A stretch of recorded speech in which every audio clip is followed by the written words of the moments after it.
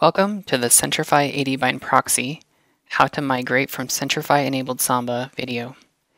My name is Cody Curtis from Centrify Technical Support. The purpose of this video is to demonstrate a sample migration from the legacy Centrify-enabled Samba solution to stock Samba, and then integrate it with Centrify using our newly introduced Adbindproxy component.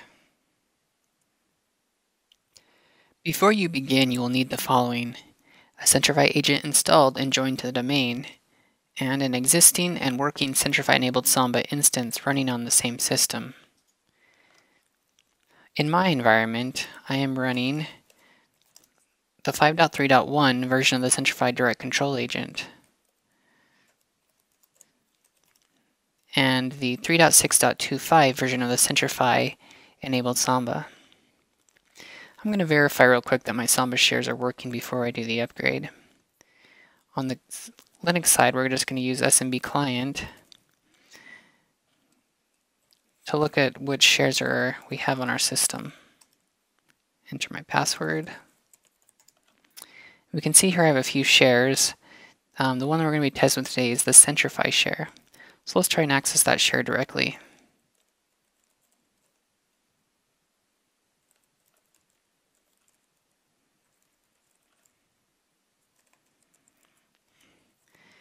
Enter my password again. You can see I was successfully able to get in, and if I do a ls in there, I can have a few files listed there. Let's go to the Windows side and see if we can access it there as well. I'm going to open up a Windows Explorer and type in the name of the server, which is file server 01 in this instance.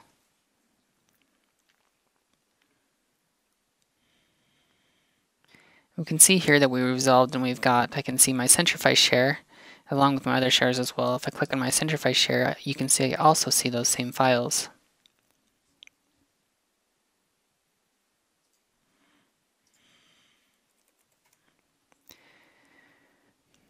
Now we are ready to proceed with the first step in the migration, which is to back up the existing Samba config file. So we're going to do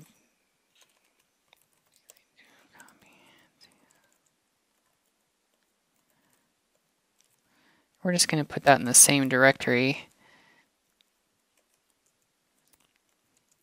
and name it with the .back extension.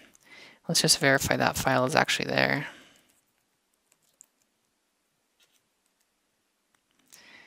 We can see that the smb.conf.back is there. Now we'll need to uninstall the Centrify-enabled Samba. We're going to do that by just using the RPM commands. So it's going to do RPM-E Centrify DC-Samba. You want to make sure as well that your case is correct as well on the name of the RPM. Let's just verify that that's gone.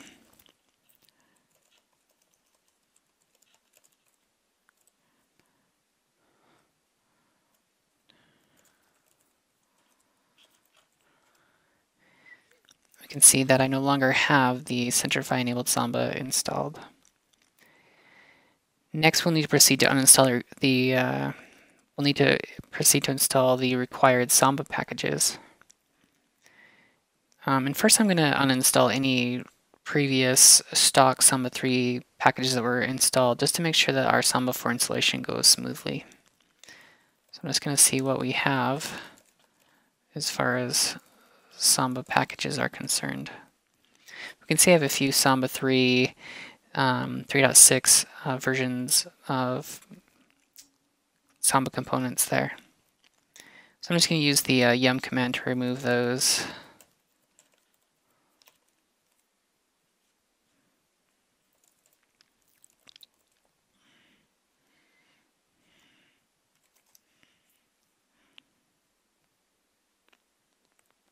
We're going to say yes to remove those.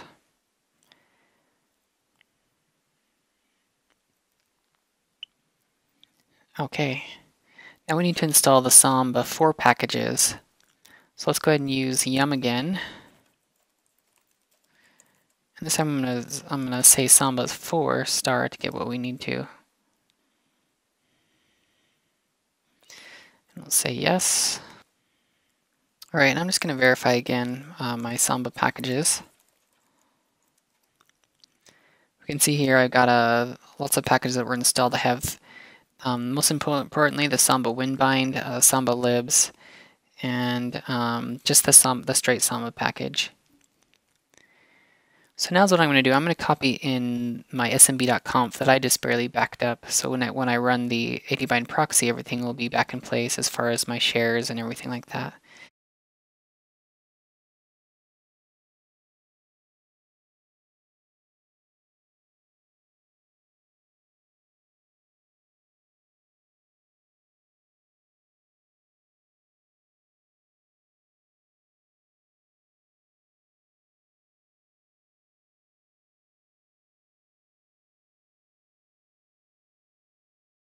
I'm just going to do an ls in that directory again just to make sure that I have what I want. Okay, we can see that my smb.conf was the last file that was modified there, so I know that's in place.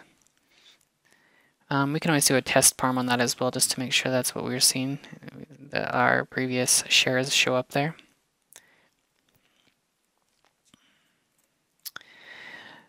Okay, now we're ready to download and install the new Centrify Adbindproxy component and run that configuration script. So I'm just going to go out to the Centrify website.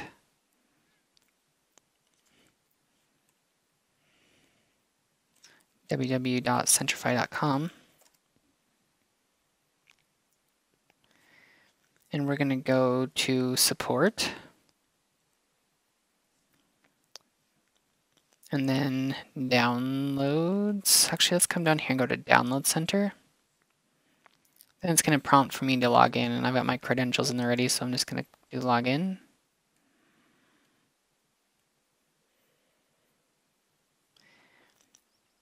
And then I want to come down here to the tools and troubleshooting, and I want the integration with Samba. And then we just need to choose what the version that's specific to our operating system. And since I'm running a RHEL 6 box, this version here would be the version that I need. So I'm just going to click on that to download it. Let's save that file. Now that I put that in my download, so let's go back to the terminal and let's take care of that.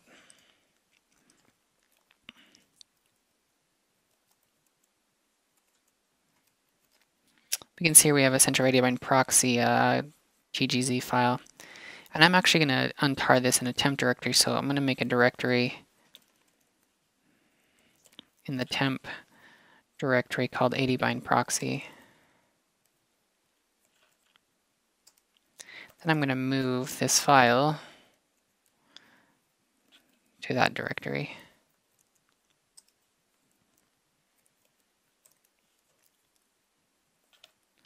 And let's go out to that file and let's get business here. So we're going to untar this.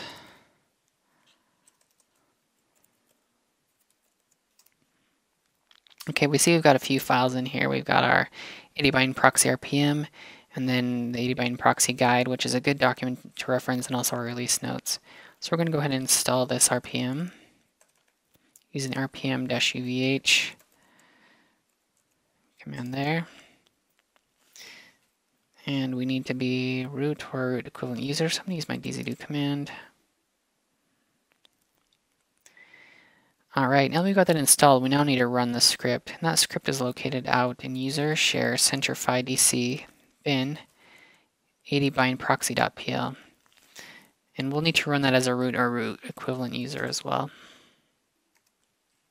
So for the most part, we're just going to go through the defaults here. We'll just keep the defaults. We don't need to join a zone because I'm already joined to a zone. But if you need to join a zone, you can use that option to join your machine to the zone. This option here is the one option you may want to pay close attention to. It says specify the stock Samba winbind listen path directory if it's not in run Samba winbind D. For RHEL 6.x installations, more often than not, the winbind listen path is actually out in var run Samba winbind D. So please verify that. Then other than that, we're just going to stick with the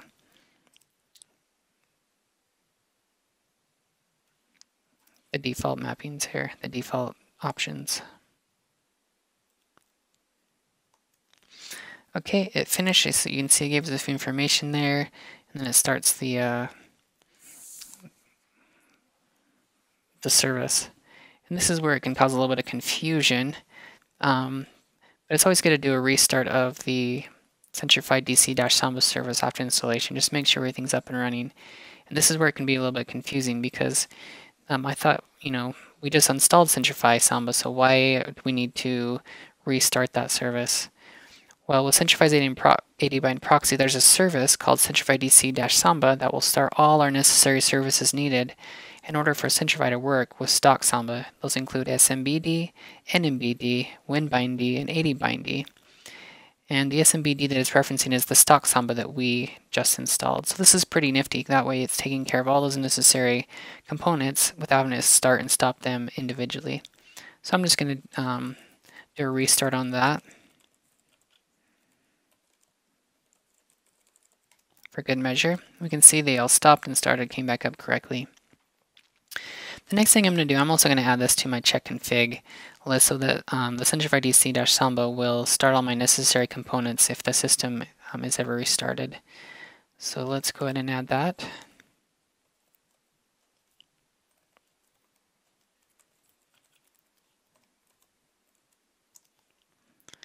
Okay, and then I'm going to turn that on.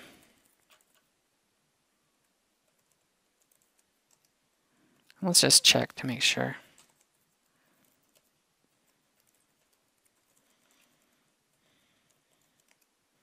We can see that that's been turned on for the necessary run levels that it's needed.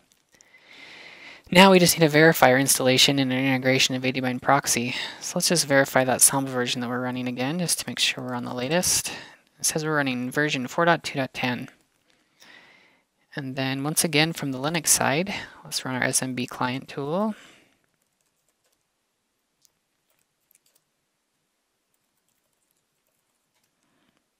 Enter the password. And you can see once again I can see my shares, my Centrify shares there from the previous version. So let's try and access that again.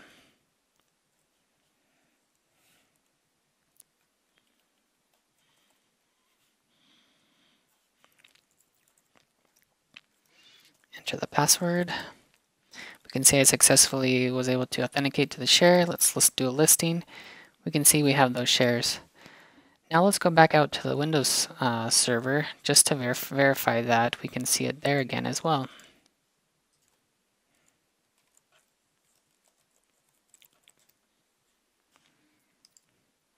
If I enter the server name again, which is file server 01,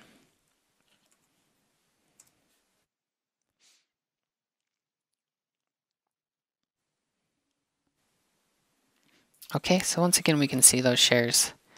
So let's just click on the Centrify share again, and we can see those two groups.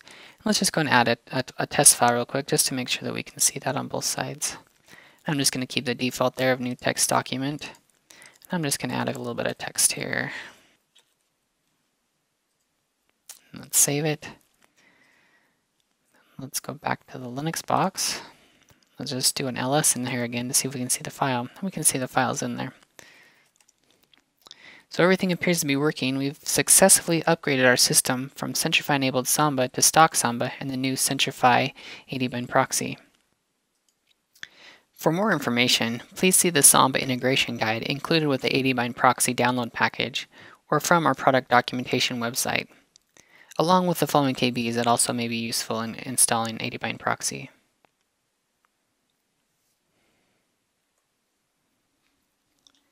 Thank you for watching this video and for your interest in Centrify products. For more information, please visit us at www.centrify.com or on our community site at community.centrify.com.